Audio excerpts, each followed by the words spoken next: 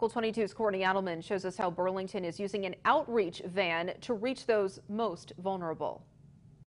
That's right. Health officials with the Community Health Centers of Burlington say this van was a collaboration between the Vermont Department of Health and the Champlain Valley Housing Trust, who purchased and loaned the van.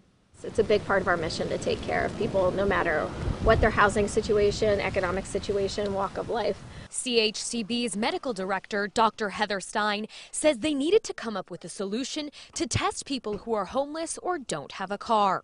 The other testing sites that were set up are really doing a great job of meeting most of the needs of the county, but their model is set up with the assumption that the person getting tested has a vehicle that they can stay in. But for somebody who doesn't have a vehicle or is homeless, it's harder for them to use that system. The testing van drives to different locations throughout the Burlington area in need of testing.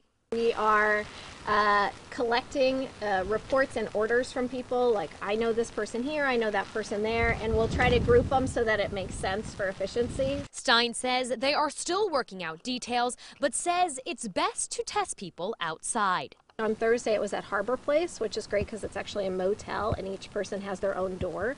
So they were able to park and then go up to each person's door who had already been sort of selected for testing or we knew had a need for testing. And then they're able to have that person come outside. Stein says the tests are provided by the health department. Patients do need an order from a physician or another medical provider like a nurse practitioner or a physician assistant.